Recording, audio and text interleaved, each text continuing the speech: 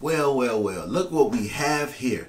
Kelsey, also known as Meg Thee Stallion's ex-best friend, who has been missing in action since the night Meg allegedly got shot by fellow artist Tory Lanez, has made a diss song.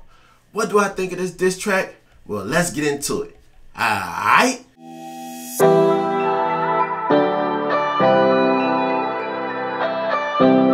Don't forget to like, subscribe, and ring that bell notification so we can squad up in the comments whenever I release a video. Now, let's jump right into Killer Kel's song, Bussin' Back. Killer Kel starts her song off by stating that the man meat of one Tory Lanez is costing Megan Thee Stallion. She goes on to say that if she had been the one who allegedly shot at Meg, that she'd be dead as a doorknob right now, and that Meg knows exactly who really hurt her, even with her back turned to her assailant. Now this is the interesting part to me. Kelsey claims that she had been lied on to the district attorney's office that was overseeing the case. Kelsey claims that she has been accused of taking hush money. Wow. I do have to wonder if that is really the case, because she really hasn't been too vocal on anything that has happened, even after you might have heard Meg, Tory, and supposedly Tory's bodyguard. She really hasn't said anything at all up until this point. But wait, there's more. Killer Kel states that she was being threatened by someone saying that they would drop a sex tape of hers if she speaks out on what happened that fateful night in the Hollywood Hills. The fuck? Kelsey also goes on to say that Meg didn't do anything to clear her name in the situation, and that Meg herself is lying to her label about what really happened that night. As far as I've been able to tell, Meg's people have been on her side since day one, and very much not on Tory Lanez's side. Well, that's all the bullet points for this song, and to be honest, I think it's smart on Kelsey's part to go after a bag. Now, Kelsey posted to her Instagram whilst releasing the song that she is built for this, but I cannot agree. This song is the highest grade of trash rap I've heard in quite some time. The bee's knees of baby boo-boo, to say the least. You, young lady, are not built for the music side of this, but you do seem to be built for the hustler side of the music business. You may have a future, kid.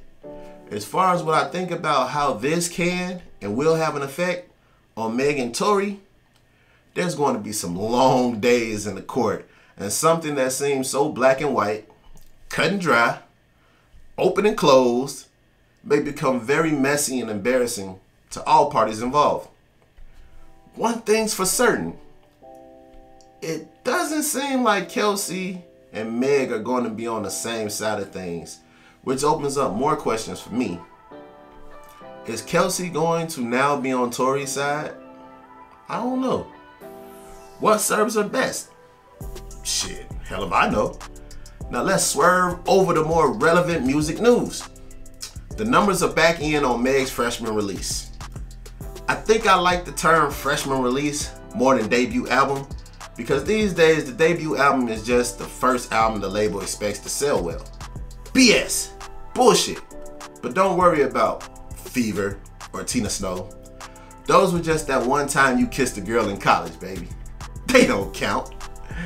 Now, looking at the numbers on our first week of sales, Meg raked up about 100,500 sales, with 82,500 of those coming from streams. I heard the rumblings saying Meg should have done larger numbers, but I seriously doubt it. These are solid numbers coming in from Meg that say her at the number 2 album spot for the week. In my opinion, Meg is being built up as an act by her management in a way that artists used to have artist development back in the day. Although she had some mega hits on her hands with Beyonce assisted #1 song and Savage remix, and a ride along hit with Cardi B and WAP, I don't think Meg has hit her ceiling with her career. In time, I think she will become an artist in the 300 to 500,000 in the first week sales department. But as of right now, that 100K is looking real good on her. Congratulations, Meg. You guys jump in the comments and let me know what you think is going on with Killer Kelsey and Megan Thee Stallion. Don't forget to like, subscribe, and ring that bell notification so you could be here whenever I drop a new video. Remember to check out my playlist. And with that being said, peace. I love you guys.